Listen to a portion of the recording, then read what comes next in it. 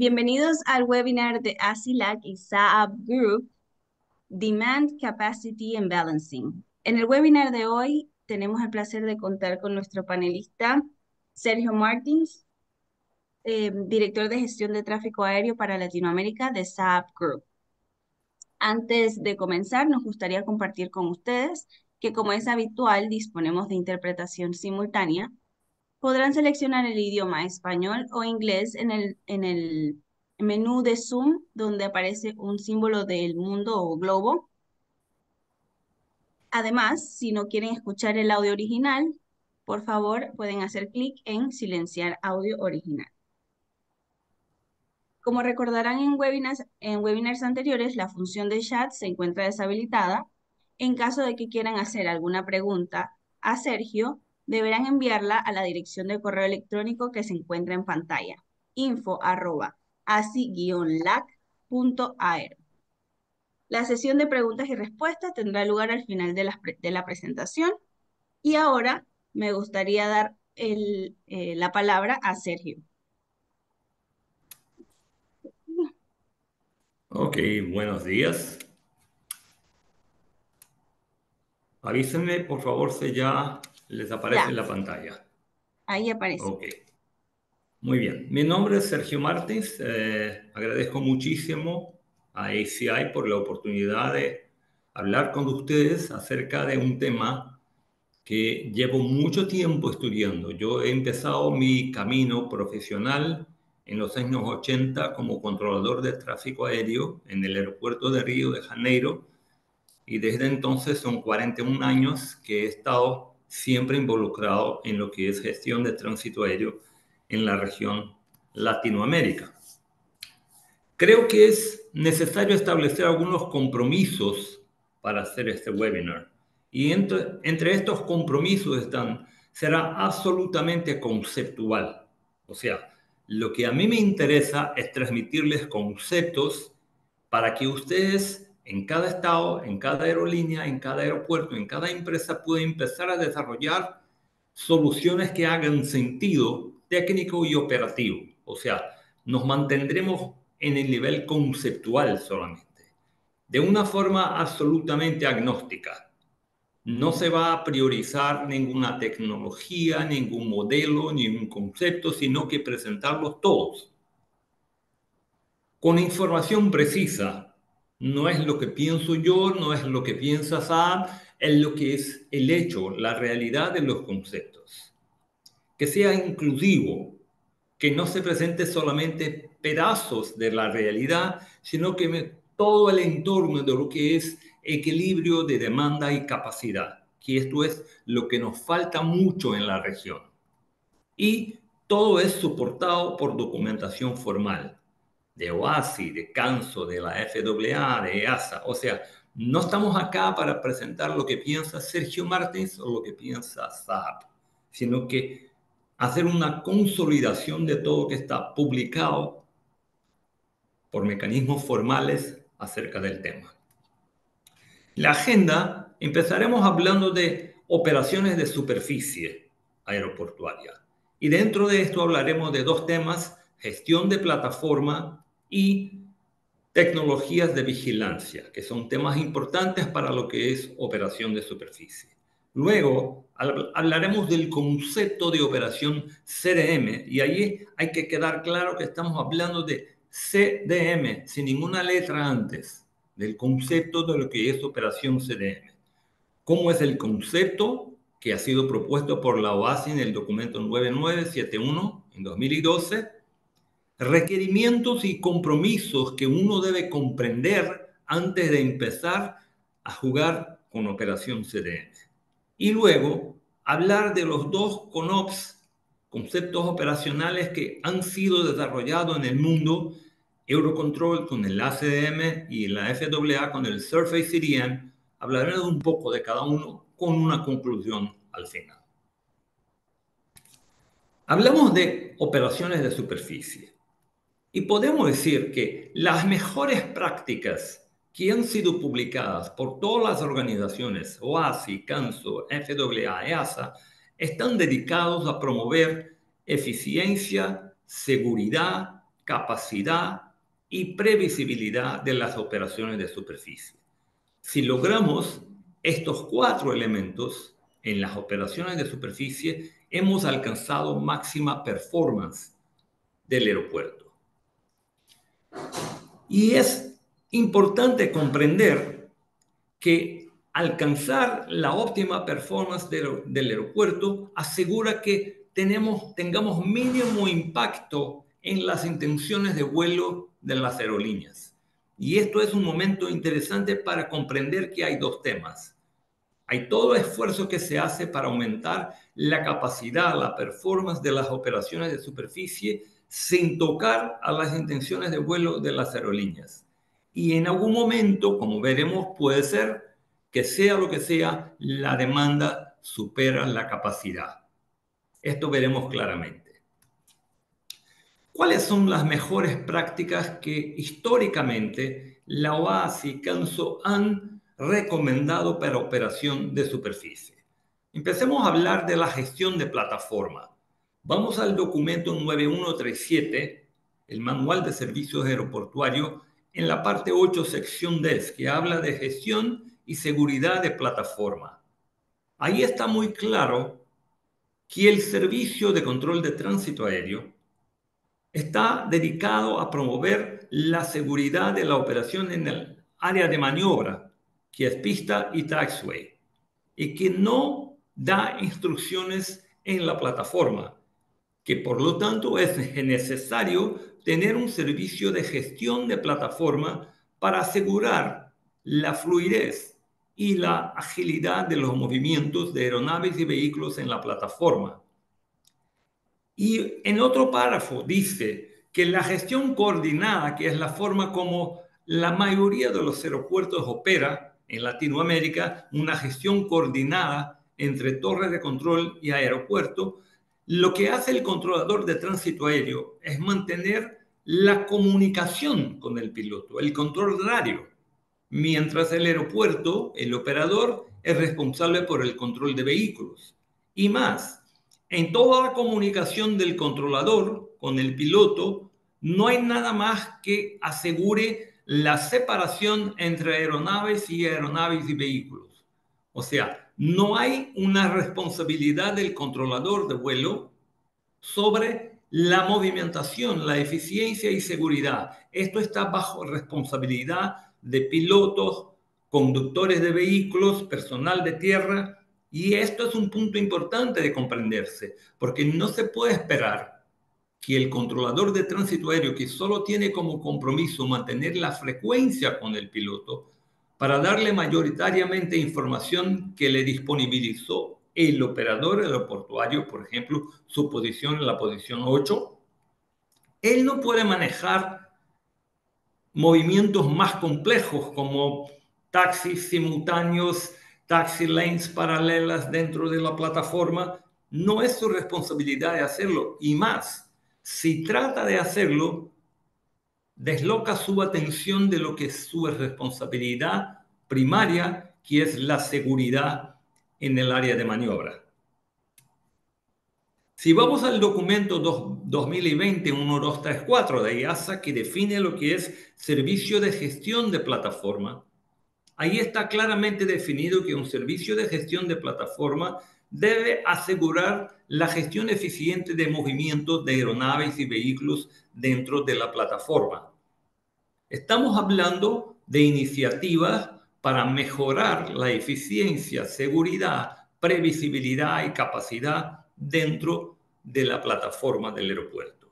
Entonces, está claro que tener una gestión de plataforma dedicada es recomendado para la optimización de performance de los servicios de superficie. ¿Es mandatorio? No, no es mandatorio. Sin embargo, queda claro que esto es una medida que tiene como objetivo aumentar eficiencia, previsibilidad, capacidad y seguridad de las operaciones dentro de la plataforma. Hablando ahora de vigilancia, de tecnologías de vigilancia, es más o menos decir, tratemos de demostrar a un ciego que él puede caminar mejor y de forma más eficiente, más rápida se puede ver. Entonces, si desde el documento 9830, el manual ACE-Mix de la OASI, que está claro que una plataforma ACE-Mix, el Advanced Surface Movement Guidance and Control System, espérase que dé suficiente capacidad y seguridad con respecto a condiciones climáticas, densidad de tráfico y complejidad del aeropuerto, utilizando tecnologías de integración. Y ahí queda muy claro, el controlador de tránsito aéreo, siempre que peoren las condiciones de visibilidad, aumente el tráfico y si vuelve más compleja la operación, tiene mayor dificultad de predecir incidentes de peligro. Cuando miramos lo que es una plataforma, y esto no es el objetivo del webinar, solamente por mirarlo, vemos que la plataforma ACE-Mix del documento 9830 de la OASI, lo que prevé es sensores de vigilancia. Y ahí entonces estamos que la OASI recomienda sensores de vigilancia para aumentar capacidad y seguridad de la operación en el aeropuerto. Y más, la misma OASI en el Global Air Navigation Plan, si vamos al ASBO SURF, el ASBO B02, que habla de conciencia situacional en las operaciones de superficie, lo que dice el GAM es que los servicios de vigilancia deben proveer conciencia situacional, con posición, identificación y ruteo de aeronaves y vehículos en la superficie del aeropuerto. Y más, que esta información debe estar presentada al controlador de vuelo y al operador aeroportuario.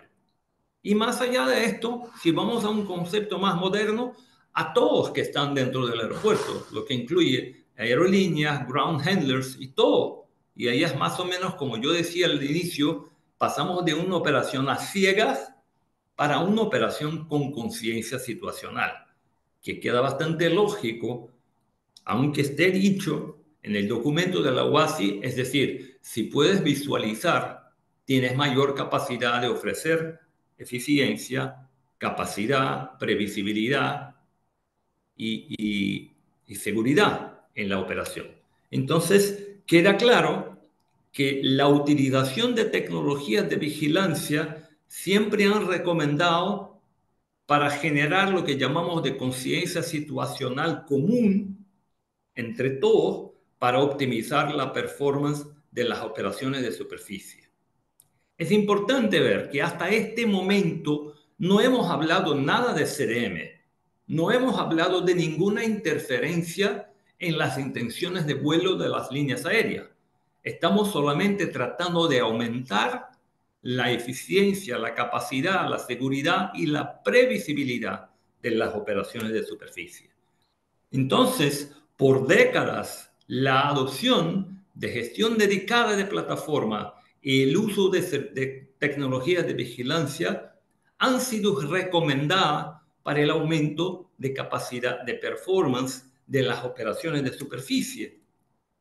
Ahí estamos en un ejemplo que es un ejemplo máster donde está un centro dedicado de vigilancia, un centro dedicado de gestión de plataforma, donde hay una cantidad de mecanismos de vigilancia, no solamente la llamada vigilancia cooperativa de multilateralización a deshebrado, sino que también de la visualización digital. O sea, hay un acúmulo de tecnologías de vigilancia para asegurar que la superficie del aeropuerto sea utilizada en su máxima capacidad con eficiencia, seguridad y previsibilidad. Hay un video muy corto de la operación de un centro de gestión de plataforma utilizando la vigilancia de superficie. Es probable que no escuchen el audio, pero está con leyendas, así que pueden leer.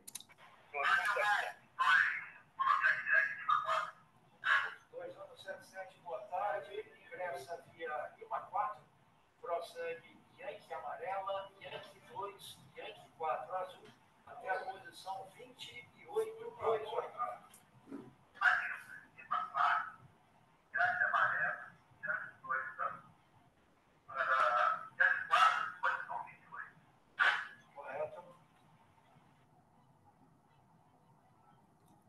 De esto estamos hablando, de una operación donde hay un centro dedicado a gestionar el área de plataforma y ahí, con las herramientas de vigilancia, tiene capacidad de gestionar taxis en paralelo, taxi lanes paralelo, taxis simultáneos. Estos son mecanismos que no tienen nada que ver con interferir en la intención de vuelo de las aerolíneas, sino que aumentar la eficiencia, capacidad, previsibilidad de la operación de superficie. Este mismo aeropuerto, este es el aeropuerto, para que tengan idea, el mismo aeropuerto, este es el aeropuerto de Río, cómo ha estado, hemos tenido ahora en este mes el show de Madonna, lo que por supuesto ha generado un gran acúmulo de tráfico. Entonces, para que vean qué tan ocupado estaba el patio de aeronaves, y ahí pueden visualizar, esto es en vivo, o sea, el mismo aeropuerto me ha enviado esta foto donde vi, porque efectivamente lo que ha pasado es que una aerolínea movió su hub de forma temporal a Río para atender a este aumento de demanda resultante del show de la cantante Madonna. Entonces, claro que esta operación, con un servicio dedicado de gestión, con la vigilancia de superficie, que no solamente está visualizando la posición, pero todo esto queda grabado, se hacen cálculos de estadísticas, o sea, hay todo un conjunto de funcionalidades que van más allá de solamente monitorear la movimentación de aeronaves y de vehículos. Hasta el momento no hemos hablado nada de interferir con las intenciones de vuelo de las aerolíneas. Todo lo que hemos hablado acá es de aumentar la capacidad de una infraestructura física que, haciendo una comparación con una ciudad, es como si estuviéramos tratando de aumentar la capacidad de tráfico de vehículos, sincronizando los semáforos, cambiando las direcciones de algunas calles para dar mayor capacidad operativa a una infraestructura física finita. Pero lo que ocurre es que, aunque se hagan todos los esfuerzos para aumento de capacidad de la infraestructura física, el crecimiento del tráfico no se puede parar. Y para darles un ejemplo, es impresionante. Cuando yo empecé a trabajar en el año 83, hace 41 años ya, la población mundial era de 4 billones de personas. Y el tráfico en el aeropuerto de mayor movimiento era 25 millones de pasajeros al año. 40 años después, en 2023, la población mundial había multiplicado por 2 para 8 billones. Y el tráfico en Nueva York había saltado para 100 millones de pasajeros, 4 veces más. Lo que esto significa claramente es que la necesidad y el deseo de volar de la gente crecen más y más rápido que la infraestructura del espacio aéreo y del aeropuerto puede soportar. No hay cómo pararlo. La única forma sería aumentar los precios de los tickets hacia un nivel donde la gente no pueda volar. Pero orgánicamente no es factible aumentar la capacidad del espacio aéreo y de la infraestructura del aeropuerto en la velocidad y en la dimensión que crece la necesidad y el deseo de volar de la gente. Lo que esto quiere decir que en algún momento, y este momento va a depender de región, de aeropuerto, de estadio de desarrollo, de una cantidad de cosas, pero en algún momento la demanda va a exceder la capacidad máxima. Aunque tengamos hecho todo lo que recomienda la OASI para aumento de capacidad de espacio aéreo y de aeropuerto, en algún momento tendremos que interferir en la intención de vuelo de las aerolíneas. Mala noticia, pero es necesario o dejamos de volar. Y es imprescindible que la gente comprenda que para esto ha sido diseñado el concepto de operación CDM. Entonces, siempre que la gente trate de decir CDM es cooperar y compartir información. Fantástico. Cooperación y compartir información es esencial en cualquier actividad humana. Cualquier. Sin embargo, cuando hablamos de CDM en transporte aéreo, estamos hablando de interferir en las intenciones de vuelo de las aerolíneas. ¿Por qué? Porque hemos hecho todo el posible en el espacio aéreo, en la superficie de los aeropuertos para aumentar la capacidad operativa y en algún momento la demanda supera la capacidad. ¿Qué dice el concepto CDM que vino en el documento 9971 de la OASI? Propone algo bastante serio que es equilibrar las necesidades de todos los individuos. Esto busca el CDM en aviación. Con un sistema de gestión de flujo, el Air Traffic Flow Management, que utiliza medidas para balancear, para equilibrar capacidad y demanda en el espacio aéreo y en los aeropuertos. Todo es una sola pieza. El vuelo sale de un aeropuerto, vuela en el espacio aéreo y llega a otro aeropuerto. Este conjunto de elementos tiene una capacidad operativa máxima y en algún momento algún vuelo va a exceder esta capacidad.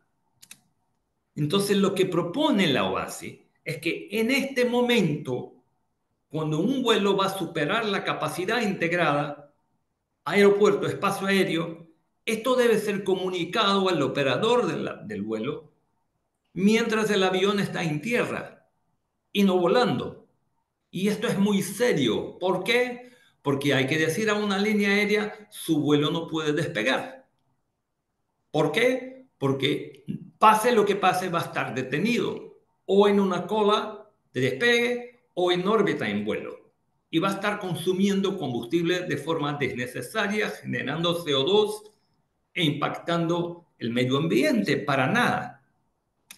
Entonces, ahí nació el Ground Delay Program, que la gente no comprende mucho, que es un mecanismo de equilibrio de capacidad y demanda. ¿Que retrasa vuelos? Sí, retrasa vuelos, porque este retraso, la única cosa que va a cambiar, no va a retrasar el horario de llegada. El horario de llegada va a estar retrasado sea como sea, pero va a evitar que esta aeronave esté detenido como número 20 para despegue en una cola de 40 minutos o 30 minutos en órbita. ¿Es obligatorio? No, pero es esencial que la gente comprenda que siempre que voy en la dirección de una operación CDM, lo que estoy buscando es una operación ininterrupta, sin descontinuidades. Salir del gate, pushback, taxi, volar, taxi in, aterrizar, desembarque. Esto es lo que busca la operación CDM. ¿Tengo que hacerla? No. Si por alguna razón, sea cultural, sea lo que sea, a mí me gusta salir y esperar, porque lo que me interesa es cerrar la puerta a la hora y salir, que sigo operando de esta forma. Pero que no haya ilusiones de que el CDM lo que va a hacer es cooperar y compartir información. No, hay sacrificios. Son sacrificios de corto plazo, inmediatos, individuales, para un beneficio de largo plazo global. Para darles una idea de cómo es el Ground Delay Program, en condiciones normales, cuando no hay restricción, el escenario ideal, el avión despega del aeropuerto A y va hacia el aeropuerto B. Fantástico.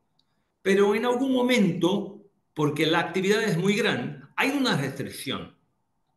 En el conjunto espacio aéreo, aeropuerto, hay una restricción de capacidad. Y este vuelo va a estar detenido en algún punto, que puede ser en tierra, en una cola de 20 aeronaves o en vuelo en una órbita, y ahí va a estar pendiente de que solucione el problema de capacidad y pueda seguir.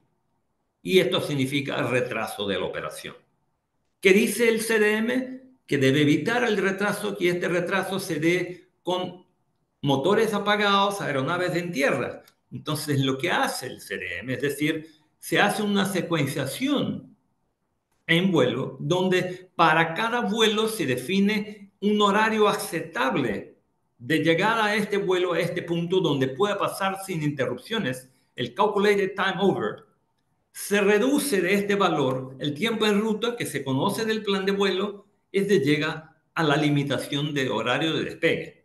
Esta es la hora de despegue que es informada al aeropuerto para que a esta hora el vuelo salga y cuando llegue al punto de congestión ya no haya limitación de capacidad. Entonces, por un lado, he tenido que retrasar el vuelo, por otro lado, ha sido una operación sin interrupciones. Esto es la operación CDM. ¿Hay sacrificios? Siempre. Por esto, empezar una operación CDM cuando yo no he cumplido con todas las etapas recomendadas para aumento de capacidad es tratar de ajustar la demanda a una capacidad subutilizada. Entonces, esto es la operación CDM cuando el centro de gestión de flujo está enviando al aeropuerto las limitaciones de despegue. Una palabra de aviso que vieron de la misma canso en el documento Implementando Air Traffic Flow Management y Collaborative Decision Making es que implementar un sistema de vigilancia que pueda monitorear aeronaves y vehículos aumenta de forma significante la capacidad del aeropuerto y la previsibilidad de la operación. ¿Por qué? Queda claro, si yo estoy tratando de hacer un ground delay program, secuenciando vuelos con base en la hora prevista de despegue, esta hora de despegue tiene que ser absolutamente precisa.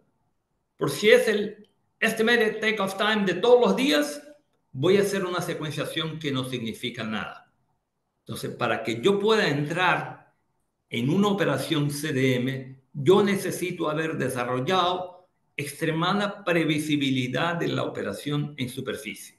Y hemos visto que cuáles son las iniciativas recomendadas para aumento de eficiencia, previsibilidad, gestión de plataforma, vigilancia de superficie, como dice la CANSO.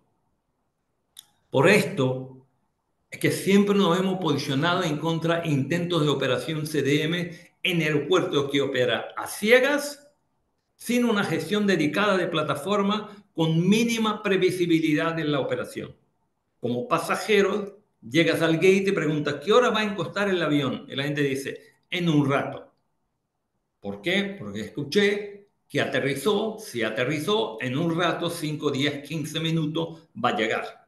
Oye, si yo no tengo precisión en la hora que está llegando el avión al gate, ¿cómo puedo tener una hora precisa prevista de salida del gate?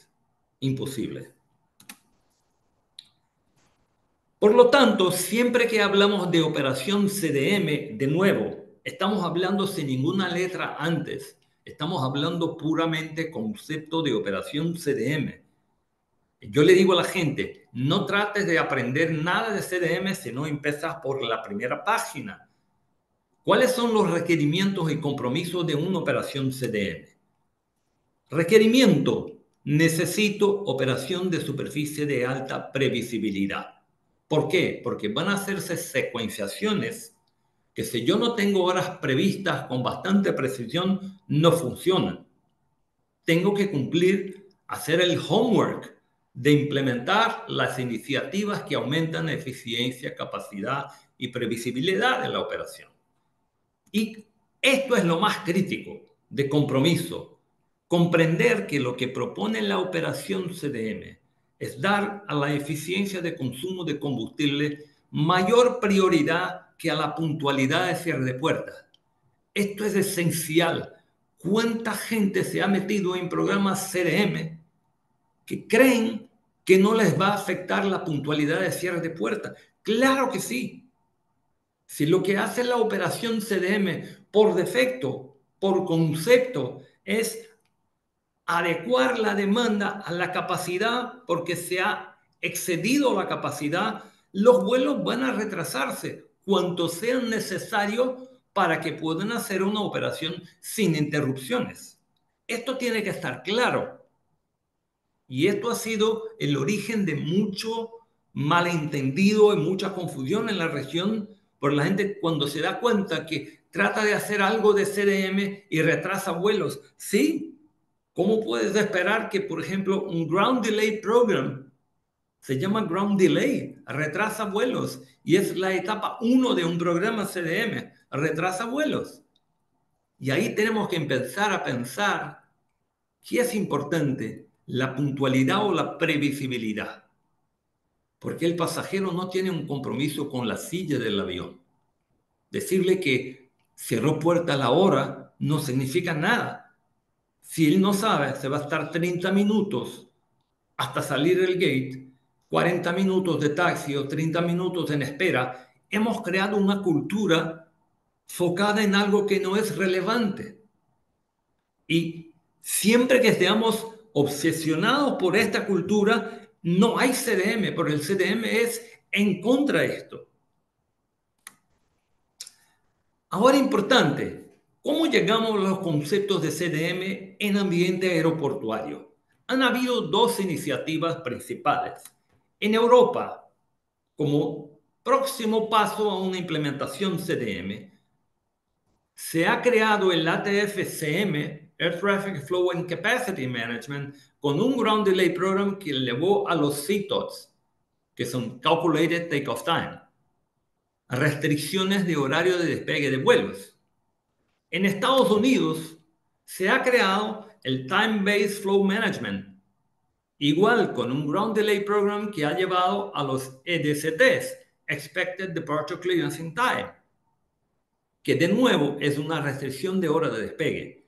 Así que siempre que se aplica el concepto de operación CDM previsto en el documento 9971 resulta en restricciones de horario de despegue. No hay cómo cambiar esto, no es un efecto colateral, sino que la esencia de lo que es el concepto propuesto.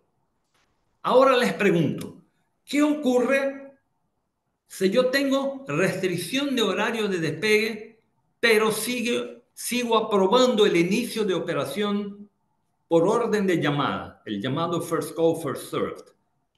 Oye, tengo vuelos con limitación de horario de despegue que no pueden despegar a la hora que querían, pero que siguen siendo autorizados por orden de llamada al inicio de operación. Por supuesto, esto va a generar congestionamiento de superficie inaceptable, porque llegan los aviones al punto de espera y tiene que esperar 10 minutos. Y todos que están atrás son 10 minutos y el otro tiene 15. Se ha generado un nivel inaceptable de congestión de superficie. Entonces quedaba claro, y esto quedó claro en Europa y en Estados Unidos, que lo que había que hacer era secuenciar el inicio de operación. Si yo empecé con el Ground Delay Program a limitar horarios de despegue y esto se multiplica, no solo tengo un vuelo con el horario limitado, sino que tengo varios vuelos y estos pilotos siguen haciendo pushback y llegando a la taxiway por orden de llamada, se va a generar una congestión inaceptable. Y esto ocurrió en Europa y en Estados Unidos. La única diferencia es que en Europa el inicio de operación es el pushback y taxi, porque operan con el controlador de vuelo, hablando con el piloto y autorizando el pushback y taxi. Y en Estados Unidos el inicio de la operación para la FAA es el acceso al área de maniobra, porque ahí el controlador no se mete. La forma estándar de operación en Estados Unidos es congestión de plataforma. El aeropuerto maneja los vuelos dentro del área de plataforma. Entonces, el inicio de operación para la FAA, para el controlador de vuelo, no es el pushback, sino que la llegada al taxiway. Entonces, lo mismo hicieron Eurocontrol y la FAA. Secuenciaron el inicio de operación de formas completamente distintas. Los dos conceptos, Airport CDM y Surface CDM de Europa y Estados Unidos, son bastante diferentes. ¿Cómo funciona esto? Si yo tengo un estimado preciso, yo tengo una hora de aprobación prevista adecuada, viable. El piloto llama dentro de un intervalo de tolerancia admisible para inicio de operación, sea de pushback, sea de entrada en el área de maniobra en Estados Unidos, clear to go. Empieza la operación. Pero ¿qué pasa si yo, porque no tengo previsibilidad en el aeropuerto, tengo un estimado que no es preciso? Es lo que es todos los días, o es lo mejor que puedo hacer. porque yo tengo una cantidad de ground handlers que tampoco me dicen qué horas van a limpiar, poner comida. Entonces trato de poner el mejor estimado que puedo, pero no es preciso. La hora prevista de aprobación no es viable. Y cuando llamo para pushback o para entrada en el área de maniobra, llamo fuera del intervalo de tolerancia. Y lo que me dice, para estar de acuerdo con el concepto CDM, mantener posición, someter un nuevo estimado para obtener una nueva hora de aprobación. Entonces, lo que era un retraso se multiplicó con un retraso más porque va al fin de cola. Y esto es lo que ocurre siempre que yo trato de hacer un modelo, una implementación de conceptos CDM en aeropuertos con bajo nivel de previsibilidad. Trato de implementar algo muy rígido cuando los cálculos y los números que tengo no tienen previsión. Es más o menos como si tratáramos de utilizar una calculadora con 8 casas decimales con números enteros. No funciona. Los dos modelos no es objetivo, y esto puede ser el objetivo de un otro seminario, explicar todas las diferencias entre el CDM aeroportuario de Eurocontrol, que es el Airport CDM, ACDM, y el de la FAA, que es el Surface CDM. El Eurocontrol ha desarrollado un concepto llamado 16 Milestone Approach, donde establece como una línea de montaje que es desde 3 horas antes de la hora prevista de salida hasta la hora real de despegue, y ha creado un sistema de línea de montaje, una cosa bastante TI-oriented. No es bueno ni malo, es la forma como han creado. Y han establecido que el aeropuerto, el operador aeroportuario, debería invertir en una plataforma de compartir información, el llamado ASIST, que es el ACDM Common Information Sharing Platform. Entonces, por esto, cuando vas a la curva de inversiones típica de la CDM, ves que en el primer año, que está en verde, el aeropuerto es lo único que está negativo. ¿Por qué? Porque el concepto ACDM de Eurocontrol prevé una inversión del aeropuerto en esta plataforma. ¿Qué ha hecho la FAA?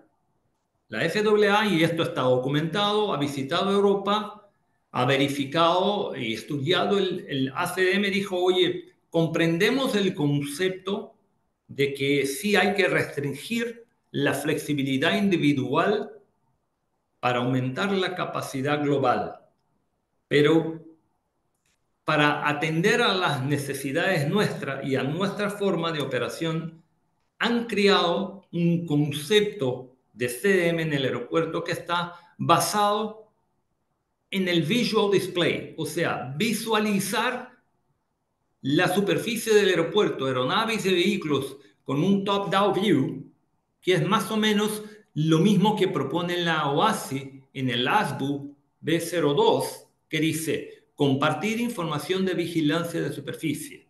Entonces, la esencia de lo que es el Surface CDM de la FAA es compartir información de vigilancia de superficie para con esto permitir que las aerolíneas y los ground handlers puedan decir exactamente qué horas van a estar listos. Entonces, importante darse cuenta de que el objetivo final del Airport CDM y del Surface CDM era lo mismo, reducir la flexibilidad individual para aumentar la capacidad global. Pero han optado por dos caminos totalmente distintos para alcanzar el mismo objetivo. Como conclusión de todo esto, lo que quiero que quede con ustedes como basis de lo que es el contenido de este webinar. Primero, que operadores aeroportuarios deben considerar prioritariamente la adopción de las mejores prácticas recomendadas para aumento de performance de las operaciones de superficie. O sea, Hay recomendaciones muy claras que nada tienen que ver con CDM, nada tienen que ver con interferir con la intención de vuelo de las aerolíneas para aumentar la capacidad operativa de una infraestructura física. Y hemos visto gestión de plataforma, vigilancia de superficie. Estas son las iniciativas recomendadas para sacar mayor provecho de una infraestructura física. El concepto de operación CDM ha sido desarrollado para grandes congestiones de tráfico. ¿Por qué? Porque interfiere con la intención de vuelo de las aerolíneas y les requiere mayor previsibilidad y les obliga a un cambio de prioridad de tener la eficiencia de consumo de combustible con mayor prioridad que la puntualidad. Por estas razones, está claro que intentar una operación CDM sin haber pasado por el proceso de aumentar la capacidad, eficiencia y previsibilidad del aeropuerto es intentar frenar la demanda para adecuarse a una capacidad subutilizada. Y más, que no ha generado la previsibilidad que será necesaria para la implementación del concepto de operación CDM. Y finalmente, los conceptos de CDM aeroportuario, Airport CDM de Eurocontrol, Surface CDM de la FAA, fueron diseñados para promover la integración de la operación de los aeropuertos con con programas de control de flujo colaborativos existentes. Del 9971 en Europa existía el Air Traffic Flow and Capacity Management. En Estados Unidos el Time-Based Flow Management. O sea, estos conceptos han sido diseñados para integrar estos aeropuertos a estos sistemas de gestión de flujo colaborativo que existían. Lo que quiere decir, no se debe tratar de importar ninguno de ellos como si fuera un manual de operación genérico de aeropuerto, porque ignoran todas las actividades de aumento de capacidad, ignoran todos los cambios de prioridad que se establece cuando se opta por el concepto de operación CDM. Entonces, ¿cuánta gente ha partido para un programa CDM sin tener idea de que en algún momento le iban a retrasar vuelos por esto? Porque creyeran que era cooperar y compartir información. Fantástico, no hay que pagar nada. Entonces, estas son las 3 reglas de oro que creo que quiero que ustedes lleven de este seminario. Seguramente me imagino que van a haber preguntas y más, van a haber necesidades y estoy a disposición para otros seminarios que puedan dar mayor enfoque a puntos específicos de este tema, que es un tema de bastante complejidad, y la razón por la cual tengo esta visión 360 grados es porque empecé como controlador de vuelo, he trabajado como ingeniero de operaciones de aerolíneas, he trabajado en aeropuertos y estoy en la industria en distintas empresas hace 30 años. Entonces, tengo una visión 360 grados de cómo se encaja el universo aeroportuario con las líneas aéreas, con el universo aeronáutico. Y ahí llegamos, creo que a los 45 minutos. Y creo que ahora lo devuelvo la palabra a ACI.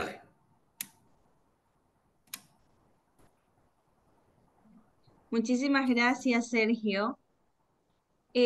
Solo para recordar que pueden enviarnos sus preguntas a info@aci-lac.aero y se las haremos a Sergio. Y por ahora tenemos una pregunta, Sergio. Te dicen aquí, ¿de quién es la responsabilidad de controlar la plataforma? Muy buena pregunta, y la razón por la cual es cuando se utiliza esta palabra controlar, de hecho es un error. La plataforma, sea como sea, no es una área controlada. No se provee servicio de control en la plataforma.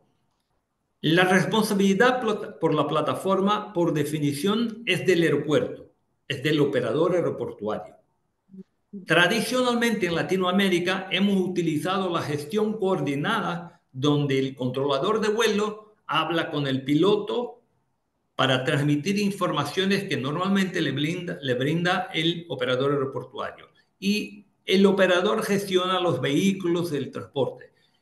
El problema que tenemos con esto es que es muy adaptado a bajo nivel de tráfico. Pero si vamos a una operación más compleja, queremos hacer pushback simultáneos, queremos hacer taxis paralelos, no hay formas de hacerlo con el controlador de vuelo siendo como un gestor informal de la plataforma. Entonces, contestando a tu pregunta, no se controla la plataforma, se gestiona y la responsabilidad de la gestión es del operador aeroportuario. Se recomienda una gestión dedicada que puede ser del operador, que puede ser de una línea aérea más importante del aeropuerto, que puede ser de terceros, que son empresas especializadas en esto. Importante notar que el hecho, por ejemplo, de una aerolínea operar la gestión de plataforma no le da ninguna ventaja sobre las otras aerolíneas. ¿Y por qué? Porque las asignaciones de posición son del aeropuerto y la secuencia de despegue es del ATC. La gestión de plataforma lo único que hace es mejorar la fluencia del tráfico, la seguridad, la capacidad, la previsibilidad. O sea, no genera, y por esto es bastante común, en Estados Unidos, por ejemplo, muchas líneas aéreas gestionan varios terminales donde no hay solo vuelos de su compañía, hay vuelos de otras compañías, pero lo que hacen es un servicio de gestión dedicado y eficiente y desobligando al controlador de tránsito aéreo. Vale, muchas gracias. Aquí tengo otra que dice, ¿a cuáles tecnologías te refieres cuando sugieres tecnología de vigilancia? Tradicionalmente, cuando se desarrolló el concepto ACE-MIX, hablábamos de vigilancia primaria y secundaria, llamada no cooperativa y cooperativa, radar de superficie y multilateralización raya ADS Bravo. Actualmente el concepto moderno ya se prevé y para que ustedes sepan, ya se está haciendo vigilancia de superficie para control de tránsito aéreo solamente con multilateralización y ADS Bravo. Hay un movimiento, una iniciativa de la FAA que se llama Surface Awareness Initiative, donde han recién aprobado conceptos de operación de plataformas ACE-MIX, de control de tránsito aéreo, sin radar de superficie, que era el elemento de mayor costo. Entonces, naturalmente para los aeropuertos estaremos hablando de multilateralización y ADS Bravo. Ok. A ver, creo que tengo otra por acá. ¿Quién debe tomar la decisión de adoptar el concepto de operación CDM en un aeropuerto y con base en cuáles criterios?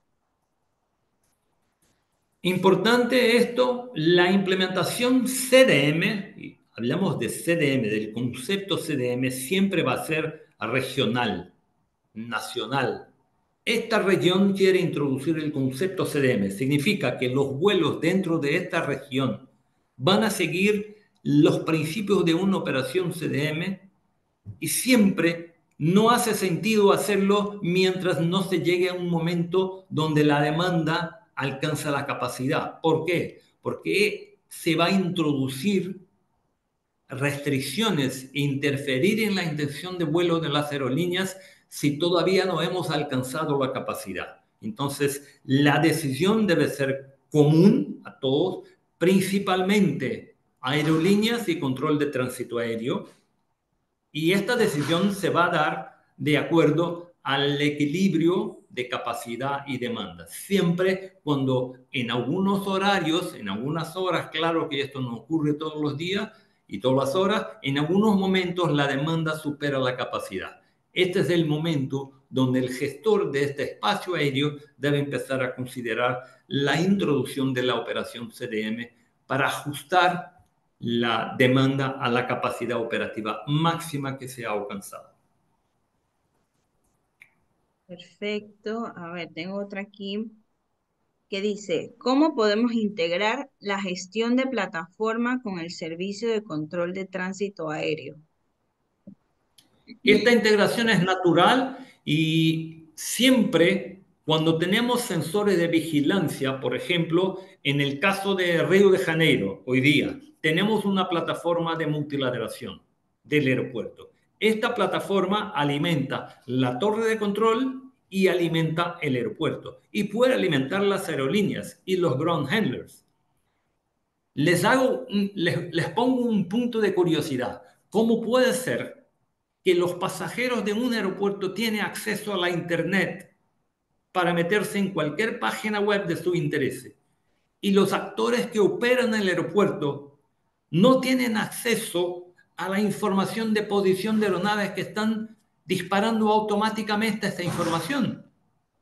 Es contradictorio que la gente que opera el aeropuerto, controlador de tránsito aéreo, aeropuerto, líneas aéreas, ground handlers, tiene ahí las aeronaves entregando información de vigilancia y no tenemos estaciones que puedan recibir esta información y entregar a cada usuario. La integración es natural. La misma red de sensores alimenta a todos los proveedores, control de tránsito aéreo, aeropuerto, líneas aéreas, y cada uno utiliza el aplicativo que quiera para procesar la información de forma a mejorar su operación.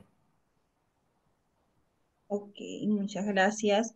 Aquí me hicieron otras dos preguntitas. No, tengo tres.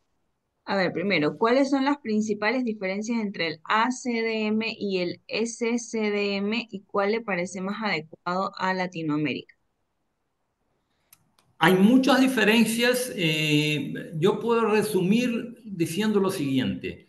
El Surface CDM de la FAA reconoce que la introducción del concepto CDM en un aeropuerto cambia la vida de dos actores, línea aérea y ATC.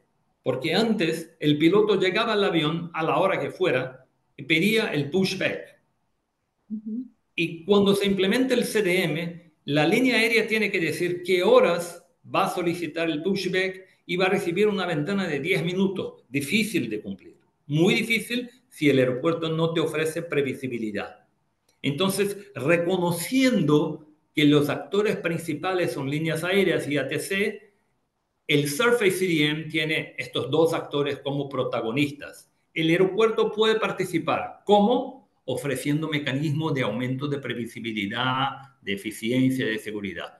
El Airport CDM, cuando creó el concepto de Milestone Approach y el concepto de Assist, ha puesto el aeropuerto en una posición de protagonismo, de hacer la inversión en una base de datos hacia donde todos los operadores del aeropuerto estarán alimentando con información. Yo la recomendación que les doy es la siguiente. No hay modelo ideal. Y lo que hizo la FAA de hacer un benchmarking, conocer el ACDM de Europa y adaptarlo a sus necesidades es lo que la región Latinoamérica debe hacer y cada región debe hacer. Comprender que es, antes de todo, el concepto de operación CDM como red, como región, como nación. Y si esto hace sentido, implementar el CDM en un nivel de red de vuelos y cuando llegue el momento de eventualmente implementarlo en un aeropuerto, adaptar los diferentes conceptos que pueden estar en el Surface CDM, en el ACDM, de forma a adecuarse a su necesidad operacional, a su requerimiento. Hay que tener en cuenta que CDM no es un proyecto, es un proceso. Proyecto es algo que uno va, implementa un software y está listo. Proceso es un cambio de mentalidad. Si no se comprende que CDM cambia la prioridad de puntualidad de cierre de puerta a eficiencia de consumo de combustible, estamos equivocados. Vamos en la dirección de algo que no conocemos. Entonces, no hay modelo ideal. Lo que hay es un proceso que hay que caminar de comprender qué es la operación CDM, implementarlo a un nivel global y eventualmente llegar a la necesidad de hacerlo en el aeropuerto. Porque puede pasar que con un Ground Delay Program yo tenga un par de vuelos retrasados que no me genera ninguna congestión de superficie. Y yo puedo seguir con el first call, first served con excepción de algunos vuelos que van a estar restringidos y que van a llamar para accionar 30 minutos, 40 minutos más tarde. No traten, de nuevo, ninguno de los dos es un manual de operaciones aeroportuarias para ser adaptado e importado para un aeropuerto. Perfecto. Aquí tengo las dos últimas y dice, ¿cómo va la implementación de los documentos 9971 y 9750 en Centroamérica? Yo creo que Centroamérica, yo pongo Centroamérica y Latinoamérica en un mismo buque. Y creo que estamos pasando por un proceso muy delicado que yo tengo durante los últimos 5 años, tengo me posicionado en contra. No hemos comprendido, Raya, aceptado el concepto de operación CDN. No tenemos una gestión de flujo regional, aunque cadena es un mecanismo interesante de compartir información. Todos sabemos que cadena no es un servicio de control de flujo. No se ha implementado un Ground Delay Program jamás en la región Latinoamérica y Centroamérica que yo sepa. Entonces, ningún camino hacia el CDM que no empiece por un proceso de comprender el 9971 y los requerimientos del GAM que hagan sentido, no se debe caminar en la dirección. Creo que se está haciendo mucha propaganda de implementación ACDM aeroportuario como si fuera un proyecto aeroportuario que se compra un software, implementa el software. Oye, una pregunta muy clara. ¿Qué comprende un tipo de TI de un aeropuerto acerca de Air Traffic Flow Management? Nada. Entonces, hay una inversión de dirección que creo que es muy grave, que tenemos que retomar el camino y decir, señores, nos sentemos. Tratemos de empezar por aumentar la capacidad de los aeropuertos. Normalmente en Latinoamérica operamos a ciegas, sin vigilancia, con el controlador de vuelo responsable por la gestión de la plataforma. Esto es baja previsibilidad, baja eficiencia. Por ahí hay que empezar. No hace sentido pensar en CDM, no hace sentido pensar en interferir con las intenciones de vuelo de las aerolíneas si no hemos hecho el trabajo de casa, de aumentar la capacidad del aeropuerto. Ok. Am, Tengo una acá en inglés. Dice, Un problema. is there a best practice on scheduling aircraft parking separations to enhance apron capacity and allocation? Yep. Should I answer in English or Spanish? Spanish is okay. Sí. Una cosa es importante, y ahí les menciono un problema que hubo en Bogotá. Cuando se trató de implementar un Ground Delay Program en Bogotá, hay vuelos que han retrasado todos los días. Y cuando esto pasa, el problema que tenemos es que si, aunque no pase nada, ninguna greve, ningún cierre de aeropuerto, ninguna mala condición, cuando se implementa un Ground Delay Program, los mismos vuelos retrasan todos los días, es que la planificación de este vuelo está mala. Está planificado para un horario que no hay espacio. Entonces, como un cortocircuito, como que se desarma todo el día porque hay algo malo en la instalación.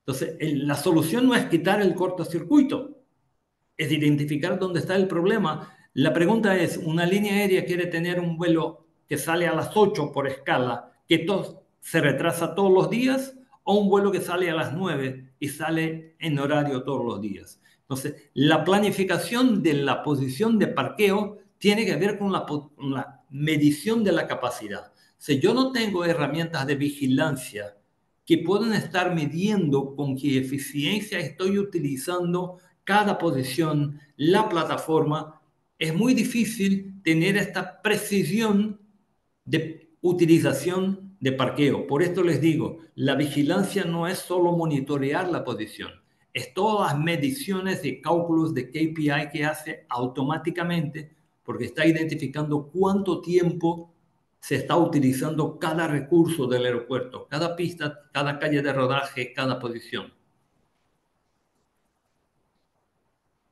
Perfecto. Bueno, ya llegamos al tiempo.